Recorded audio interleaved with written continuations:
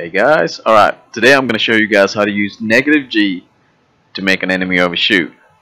Negative Gs are not just for making the enemy think you're going one way and then bolting off to the other, or just trying to get away from his guns. Alright, first of all, if anyone's new in here, I'm going to show you guys what negative Gs is. Before anyone do negative Gs, you got to realize you got to have speed. If you don't have speed and you're doing negative Gs, it's not going to work, because experienced players will hit you. Experienced players know what's happening, so they will hit you. So first thing you need is speed. And how do you get it? Simple, just push your nose down. That's it. Just push your nose down, hit the accelerator. But make sure that when you does this move right now that I'm doing, after you get speed, then do negative Gs. And then pull away. Alright, in the first part of this video, I'm just gonna show you guys how to do this video. Clearly you can see that now. Later on, I'm gonna show you guys a one-on-one situation, then 2-on-1, and you'll see various ways that how I got away with it. But the fundamentals are still the same. You get speed, then you dive down a bit, and you pull negative Gs. By doing this, what happens is it helps to get the coordination right too. Pulling negative Gs without coordination, that gets you killed as well. So in the next clip, you're going to see me in a one-on-one situation.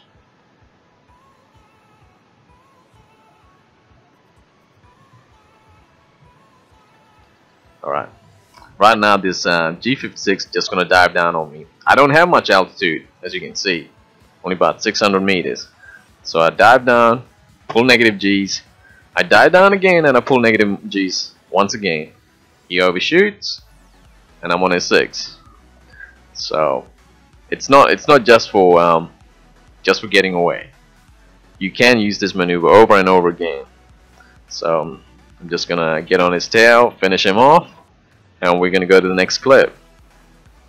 Doing negative Gs actually works against zeros as well, against some of the Japanese planes. So let's go to the next clip. In this situation, I get a fuckable 190 and a BF 109 diving down on me. So, like I showed you at the start of the game, dive down, gain speed. So I throw his aim off, dive down, gain speed, and I start pulling negative Gs, and you'll see them lock up.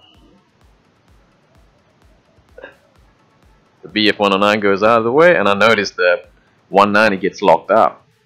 So I ignore the BF 109 and I just dive down on the 190. And in this clip, it was what ended up happening was he dove down on me so fast that he broke up. So as you can see, we're gonna pick up a lot of speed here. But once again, all I'm doing is gaining speed, and then I'm pulling negative Gs. So there we go, and he overshoots. Just as he gets in front of my gun sight, he blows his wing. So I hope you guys got an understanding of what I'm doing now. The first part of the tutorial was to get you guys to understand what I'm doing, speed, and then negative Gs. And after that, when you do that for a couple of times over and over, you get your coordination right. So when your coordination becomes right, you can make the enemy overshoot and get on his 6. After this clip is done, I'm going to show you guys another little trick that I usually pull in.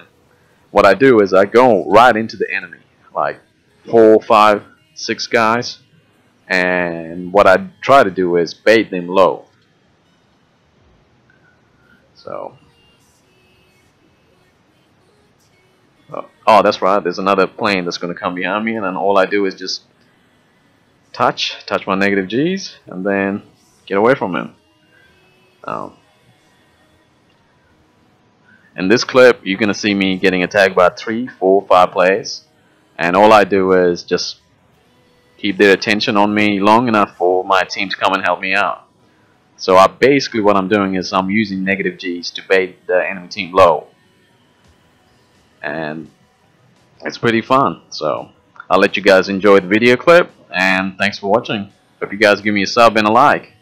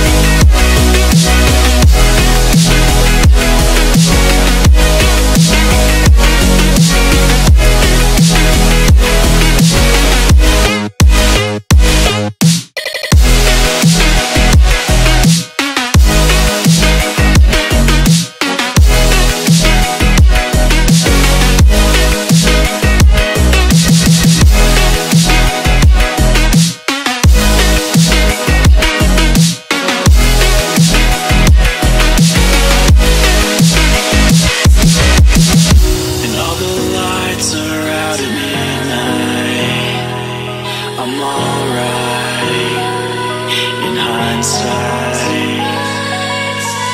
'cause all that's left here now is starlight. It's our lives in hindsight.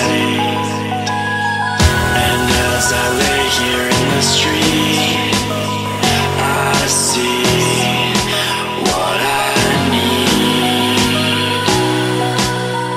I need escape from this debris, carefree.